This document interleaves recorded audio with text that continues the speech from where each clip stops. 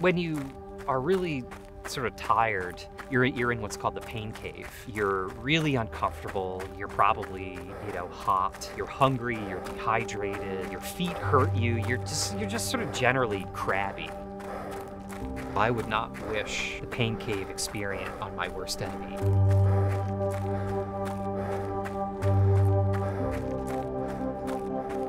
My day job as a faculty member has me sort of in my head a lot.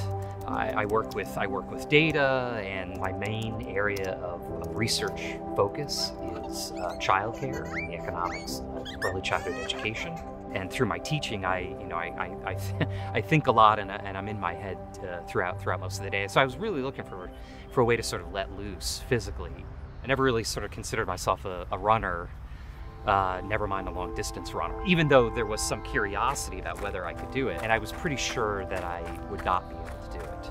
And so I focused on just going to group runs, socializing with my fellow trail runners, learning about the sport and the culture of trail and ultra running. But I found that with each sort of successive race, I became more curious about the next step. It's kind of funny to sort of think about that now, because a run on the shorter side would be a half marathon run now. The longest race I've done was it was a 92 kilometer race. So this is about 56 miles. And it took me over 13 hours. They think I'm crazy. My colleagues wonder if there's something wrong with me. My wife used to think I was crazy. I mean, to be honest with you, it is a little nuts. It takes sort of a lot of grit and sort of stick-to-itness to train for these races. You have to do your runs when it's convenient and easy, and when you're feeling good, you have to do it when it's not convenient, not easy, and your body's feeling kind of cruddy. And I think the thing that sort of gets you sort of through that process is really just sort of loving the process. I think running has had a huge impact on virtually every area of my life.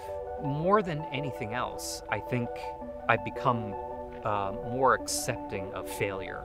Just like in ultramarathon running, there's no assurance that you're gonna sort of get through the training block or finish the race. There's really no assurance that you will, even after spending 3 years or so, or many months on a research project, there's no assurance that you're gonna get a paper out of it. There's no assurance that paper, if you do get one, will be sort of publishable. That process in and of itself is very difficult, fraught with lots of road bumps and sometimes some failure.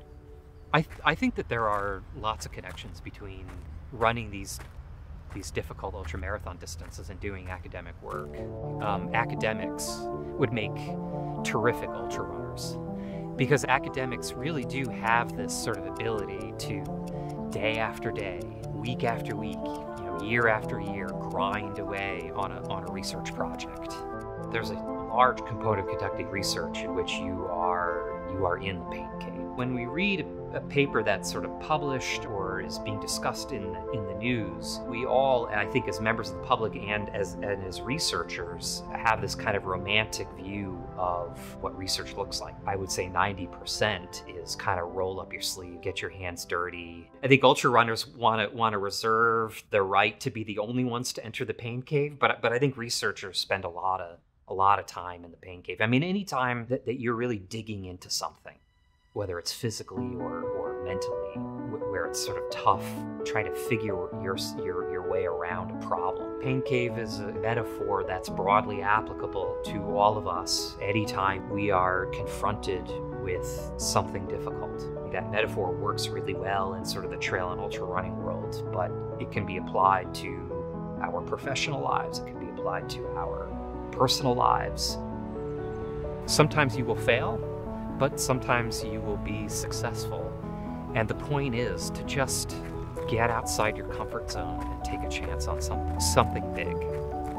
My name is Chris Herbst. I'm an associate professor in the School of Public Affairs at ASU, and I'm an ultra runner.